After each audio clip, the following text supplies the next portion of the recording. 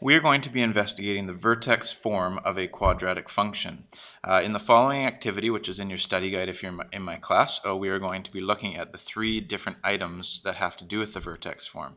The vertex form of a quadratic function, as you can see here in the top box, is y is equal to a, so coefficient a times x minus h squared plus k. In the activity, as you can see, I've highlighted blue, green, and pink. We are going to see what happens to the basic quadratic function when we alter those values. So what happens when I alter the coefficient a, or alter the constant that's in the brackets with x, or alter the constants on the end of the vertex form. So we're going to break that into a number of parts. If you're in my class, you may want to try this activity on your own without the YouTube lesson. You will need a graphing calculator. So in this first part of the activity, we are going to see what happens when I alter the value k. So what you'll notice here is that I have different values for k, or the constant on the end of the basic quadratic function. So if I graph y is equal to x squared, this is the graph y is equal to x squared, you can see here that the vertex is at 0, 0. So I'm going to fill this activity out as we go. Next, if I graph the function y is equal to x squared plus 1, we might notice a different pattern. So let me go ahead and graph that function. So y is equal to x squared plus 1. If I change the value k to plus 1, what you'll notice here, and I can actually go ahead and calculate it. I won't do this all the time just for the sake of time on this lesson, but I could go ahead and calculate the minimum, which is the vertex, so left bound, right bound, and guess, and what you'll find out is the vertex is exactly 0 and 1. This here just represents 0. It's just the calculator being a little bit imprecise, but it's 0, 1. So your vertex is at 0, 1. If we graph the next one, which is y is equal to x squared minus 3, so I'll graph that function. You'll notice here, and I could calculate it, that this vertex, I promise you, is at 0 and negative 3. Okay, so what we're noticing is there's a direct relationship between the value of k at the end of the vertex form function and the y-coordinate of the vertex. So without graphing, in the next part of the lesson here, it says predict the coordinates of the vertex for the following functions. So we're noticing that these values here correlate exactly to the y-coordinate of the vertex. So if you were predicting, you would say the vertex here would be at 0, 4, here would be at 0, 12, here would be at 0, negative 7, and here would be at 0 and negative 38. Okay, so the value of k has that impact on the vertex of a quadratic function. Next part of the lesson, what we're going to do is focus on the value of h. Okay, so the part that's in the brackets, the constant in the brackets with x, in the squared term of the brackets. So what you're noticing here, again, which I'll highlight in the appropriate color is green in this case, is that we are looking at altering this value that's inside the brackets with x. Okay, we already know that this first function, y is equal to x squared, has a vertex of 0, 0. I graphed that one for you. So the basic quadratic function, y equals x squared, has a vertex at 0, 0.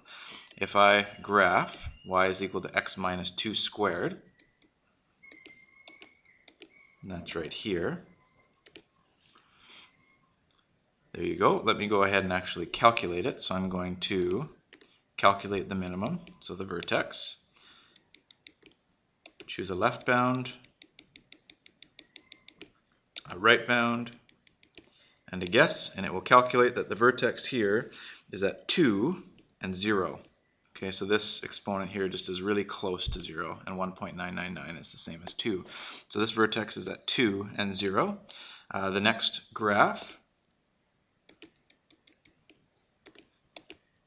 which is y is equal to x plus 3 squared, that vertex, I promise you, I could calculate it as well, is negative 3, 0.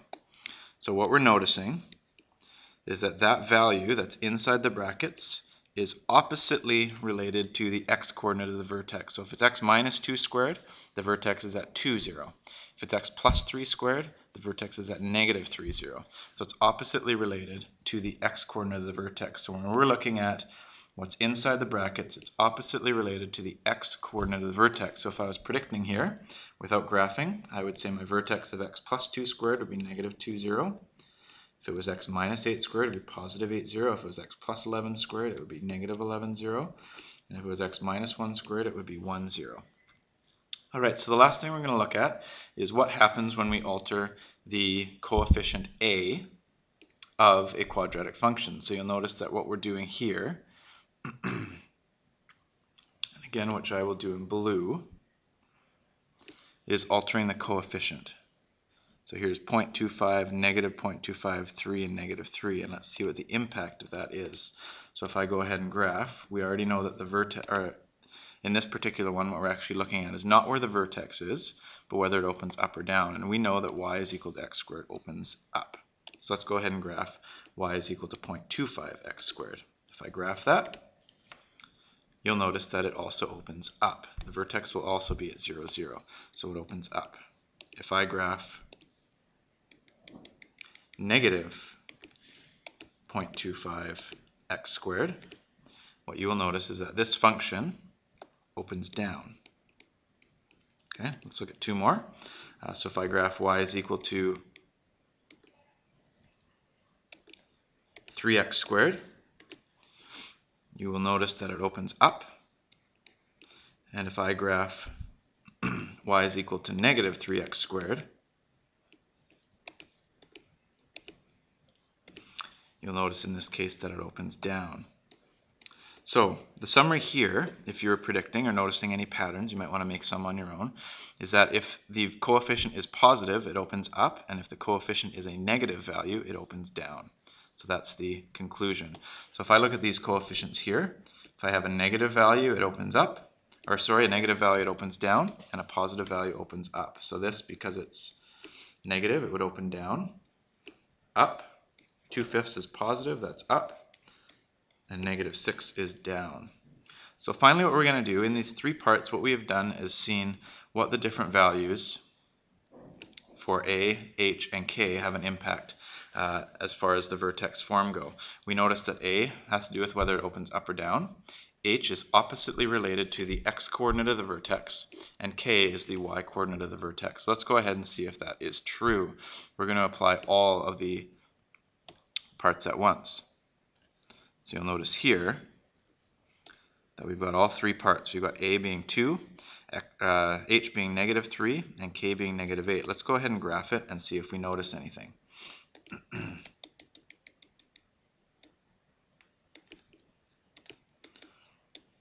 Oops. Sorry.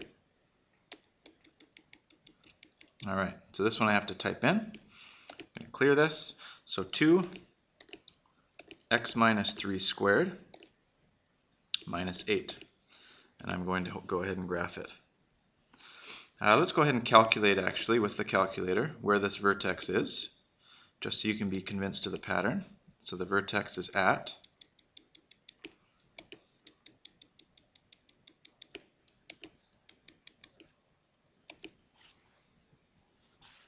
positive 3 and negative 8. So it's at positive 3 and negative 8, and we can see that it opens up. Let's go ahead and do one more. We're going to graph this next one here, y is equal to negative, so I'm going to clear it, negative bracket x plus 5 squared minus 2. Let's go ahead and graph that function. So what we're noticing here is the coefficient is negative, the value of h inside the brackets is positive 5, and the value of k is negative 2. If I go ahead and calculate, in this case the vertex is a maximum because it opens down, so calculate the maximum.